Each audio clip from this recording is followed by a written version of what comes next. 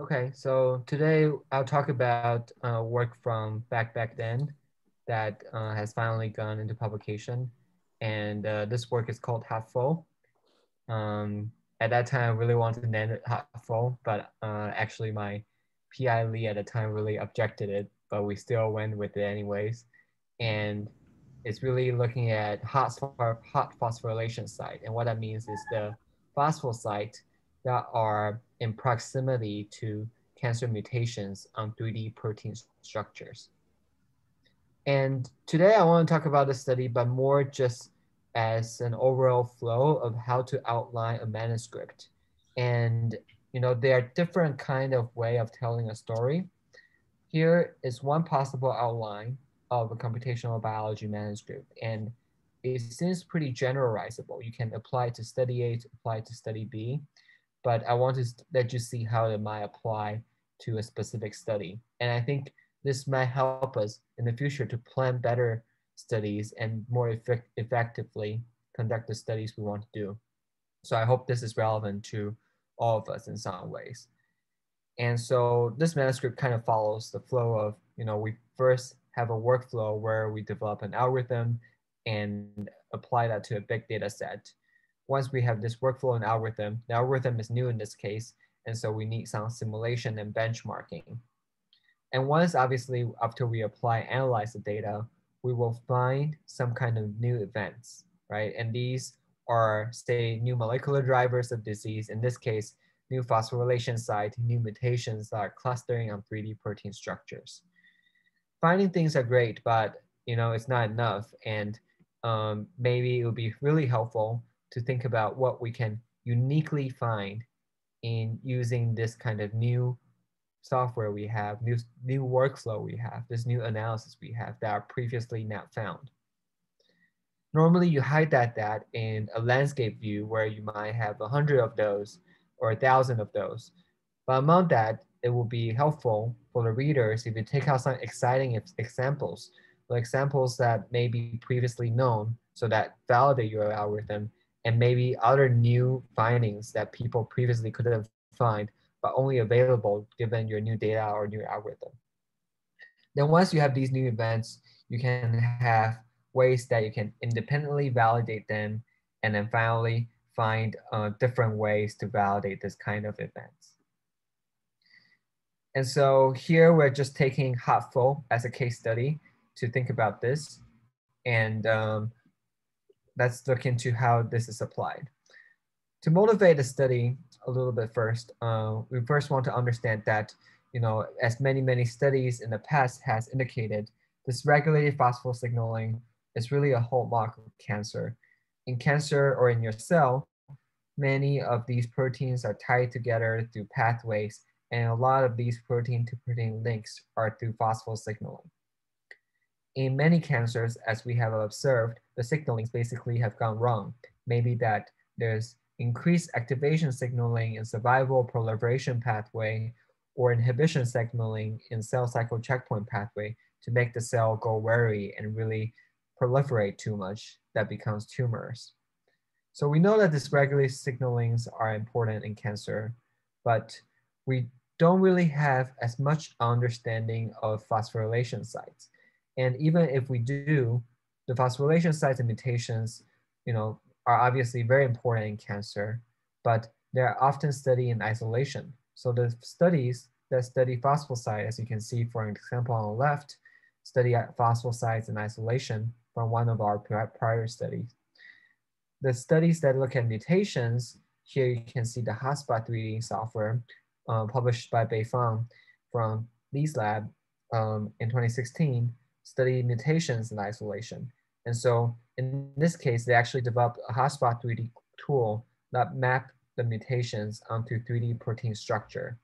And they hypothesized that when these mutation cluster, that may mean that this domain is important for this protein's function in cancer, and the mutation that are right next to each other may help us identify new important drivers.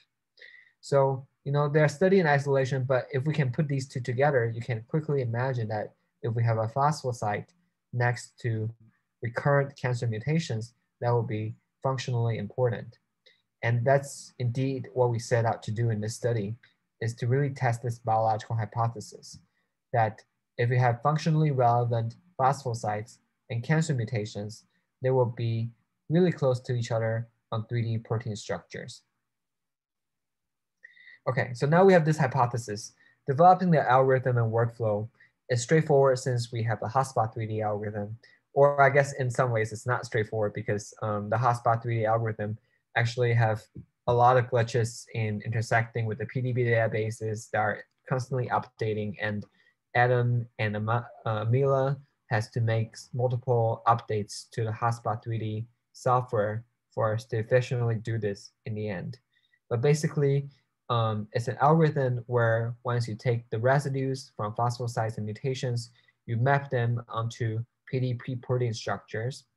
And based on these protein structures, you establish a directed graph where you calculate the 3D distance between any pair of these residues, whether they're phosphosites, mutations. And then based on these residues, you then assign them weights and conduct clustering. So after the clustering, you can imagine you see the mutation-only clusters, you see the phosphosite-only clusters, and for the sake of this paper, we focus on the hybrid clusters where the phosphosites and mutations are clustering together. Okay, so once you have the cluster, you have to do some kind of simulation and benchmarking. In this case, we simulated random phosphosites in different residues and see how that cluster with mutations. They in general cluster with mutations a little bit less, where as you can see, HAFO really enriched for these highly clustered mutation and phosphosites. And there's more simulation studies in the paper if you like to refer to it. But here's just some general simulation benchmarking. After that, we look into what we found, and these are the key proteins that have a lot of these so-called hybrid clusters.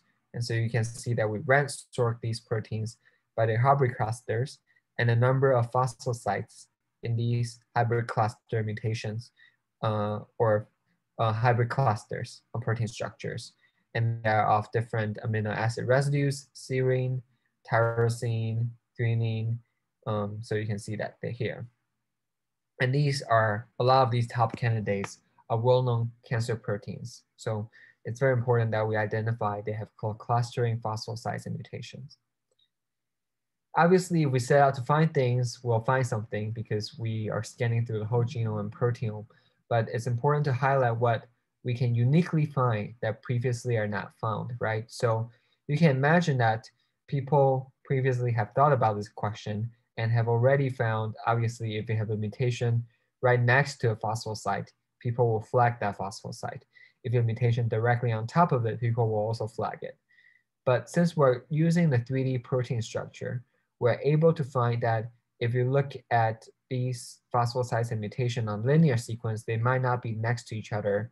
But when you look at on a 3D protein structure, you'll find them co-clustering. And so we see, for example, this cluster containing these sites that linearly are really far from each other. And using linear methods, you have no chance of identifying these residues. There are hundreds of amino acid residues away. And so this is definitely something very important when you are designing your study and thinking about how to formulate your manuscript.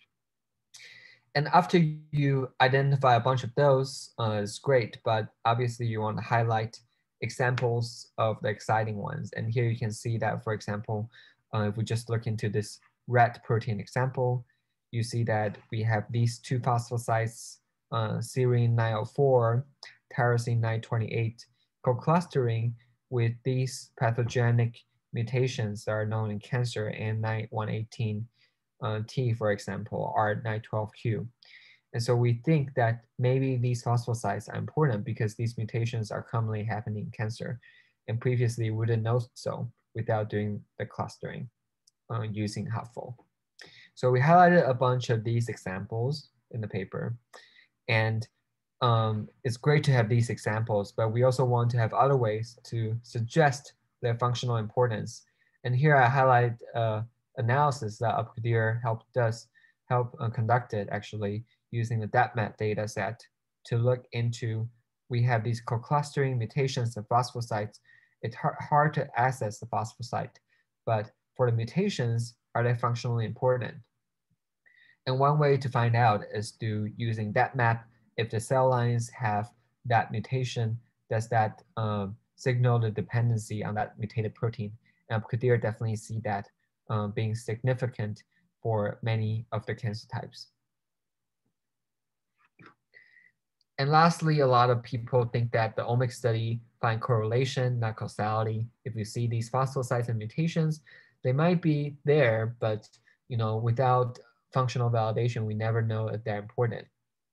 At that time, we worked closely with Gordon Mills, and they have this data set that they were just about to publish that include 1,000 cancer mutations that they have cloned into these two cell lines and assess whether those mutations are activating, inactivating, or neutral.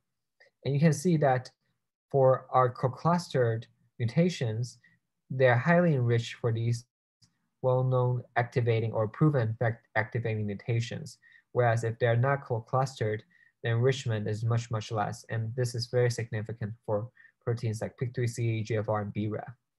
So this is really showing that the cluster mutations with phosphosites definitely tend to have functionality in in vitro assay. And lastly, we also leverage the new CPTAC dataset to make sure that these phosphosites are actually expressed at the patient's tumor, primary tumor. And we look into several cancer cohorts, breast cancer, ovarian cancer, colorectal cancer, etc., and mark the number of patients that we see these phosphosites that we have identified as co-clustering mutations actually being expressed or phosphorylated in many of these patients' primary tumor on key proteins like beta-catenin, p53, PIK3R1. And so this serves as another kind of validation of the events we found. So that was a pretty quick flow of the paper, but I want to just bring to your attention again that this kind of outline is generalizable and might not apply to your study, but I encourage you to think about it before you embark on a project and spend or wasted a lot of time to pursue things that may not actually go into the eventual story.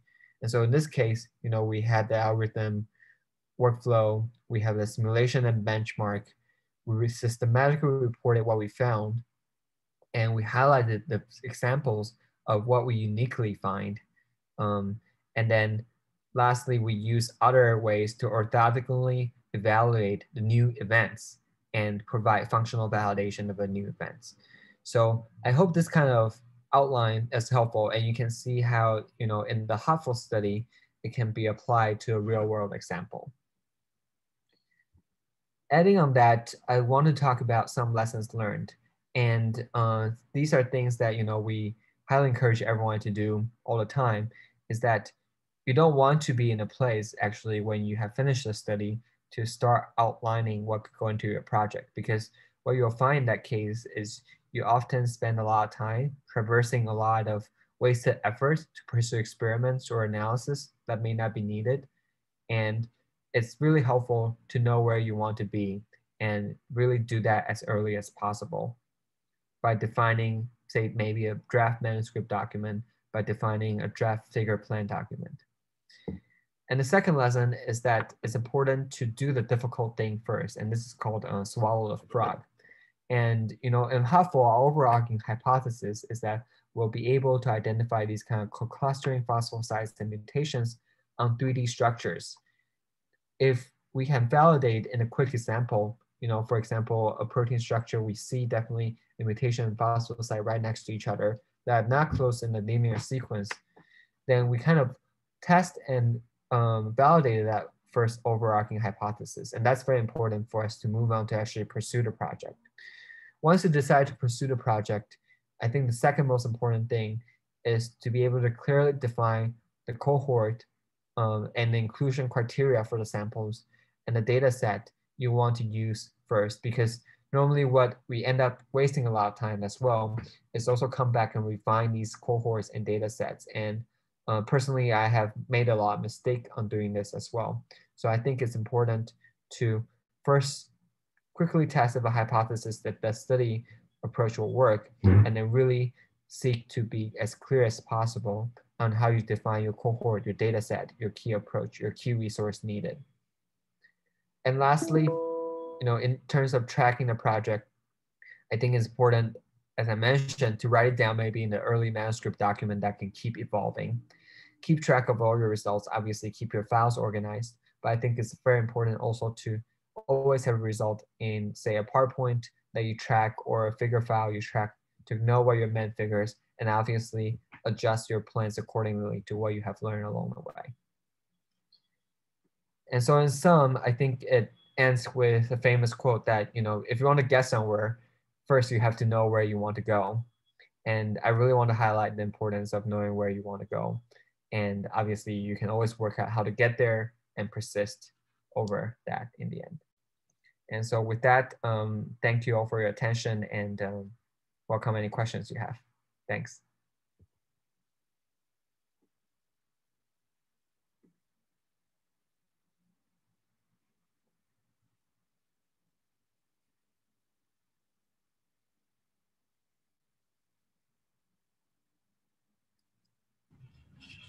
I can ask a question.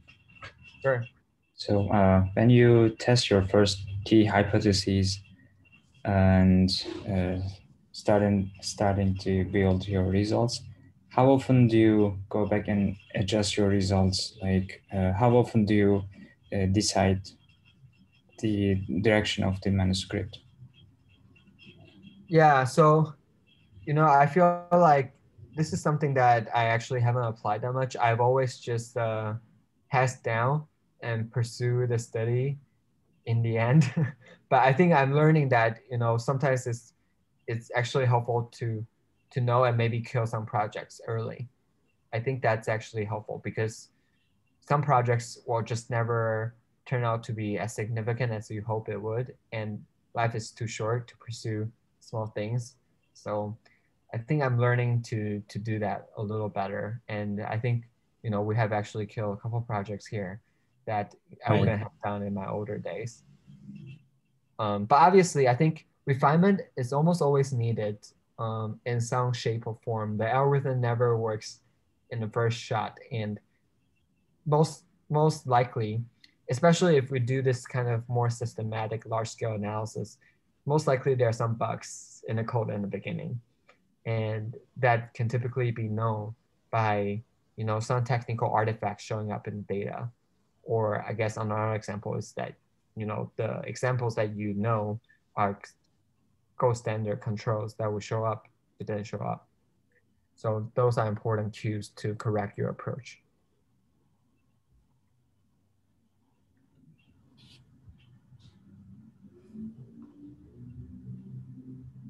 For the validation, I have a question. For the validation, use the CP data, you use 5 cancer type, but there are more than 5 cancer type of CP data.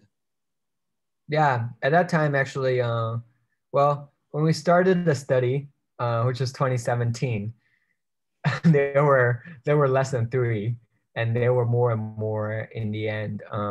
We included at that time, I think was a 2019 revision when we incorporated, and those 5 were past embargo. We didn't use extra. Yeah, but now obviously there are more and more as the day progressed, and you guys are using much more than we did. So that's good. Thank you. Anyone has other question?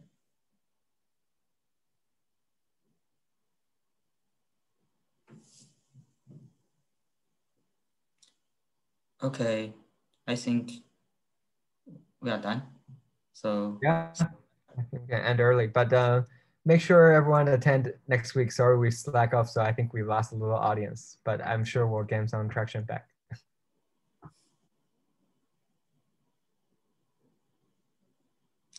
Okay, so thanks everyone for attending us, and we'll see you next week.